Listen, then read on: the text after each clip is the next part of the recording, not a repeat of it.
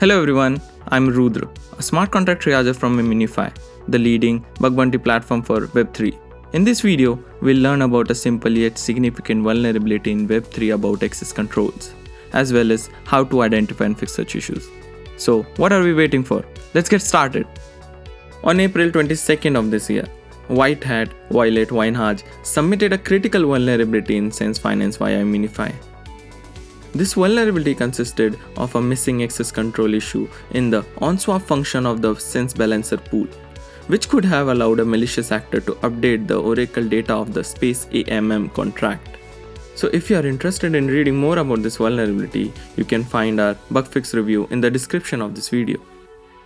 Sense operates as decentralized, permissionless infrastructure where teams can build and develop new yield primitives for DeFi, such as bond-like assets, yield tokens, and trench-like instruments. An access control is a method of restricting access to a smart contract function so that only an authorized user can execute these functions.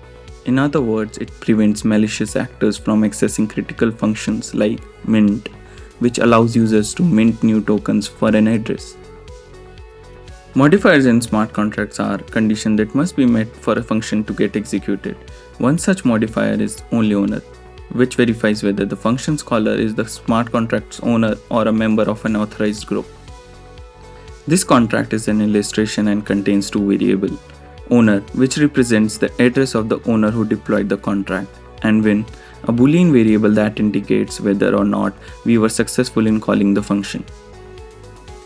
When a contract is created or deployed, a particular function called a constructor is invoked. In this scenario, we set the owner variable to message.sender, which is the address that initiated the function or a transaction. This address could be a smart contract or an EOA, externally owned account, are controlled by a public or private key pair. There are also contract addresses which are controlled by the code written inside the contract. In the next line, we created a modifier that checks if the value of message sender, which is the address that is calling the function, is equivalent to the owner variable, or else it will throw an error indicating not owner.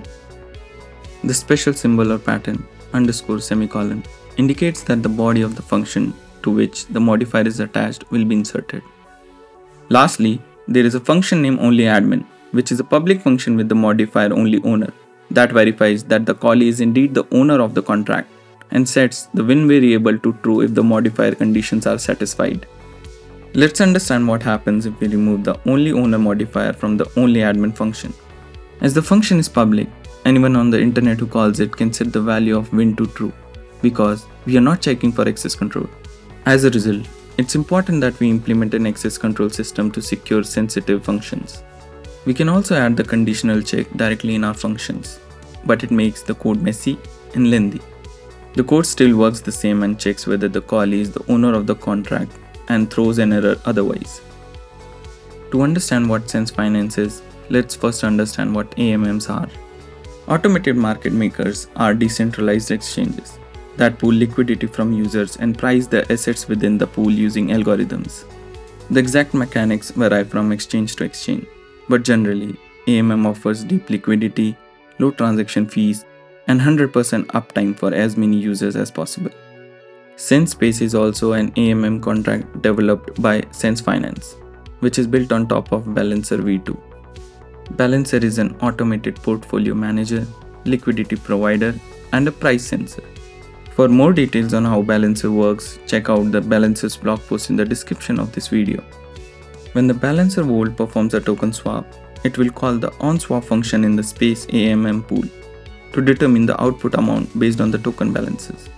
In addition to the reserve information provided by the Balancer Vault, the callback updates the stored Oracle information on the pool contract. Oracles are the data feeds that brings data from off the blockchain data sources and puts it on the blockchain for the smart contracts to use. This is necessary because smart contracts running on the Ethereum cannot access the information stored outside of the blockchain network. Giving smart contracts the ability to execute off-chain data inputs extend the dApps value. For instance, there are multiple cases where we would need to know about the current prices of Ethereum, and for that, we can use price oracles. If we closely examine the onSwap function of the Sense AMM contract, we can see that the function does not have access control implemented, meaning that anyone can call the function and provide the price information, and the oracle would have set into that state. The oracle will then read the price as having been recorded arbitrarily in the past or the future. Looking further, we can notice that the pool contract has a only vault modifier, which allows calls from balancer vaults. This modifier has been placed on onJoin and onExit function, but was missing on onSwap function. The project fixed the vulnerability by adding a check that verifies if the callee of the function is balancer vault or not. The if statement verifies that the message sender is the address of the vault, and if not, the function will not be executed. We would like to thank the whitehat Violet Vienhage for finding this bug and responsibly disclosing it through Immunefi. Stay tuned and subscribe for more videos from Immunefi.